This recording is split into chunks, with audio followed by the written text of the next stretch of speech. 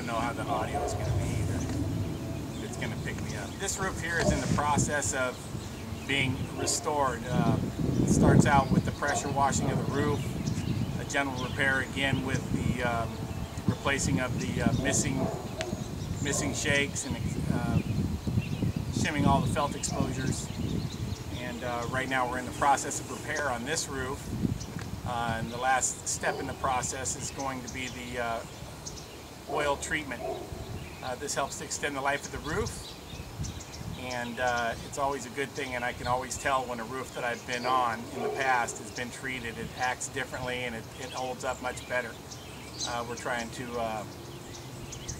reproduce some of the natural resins that get leached out by the sunlight.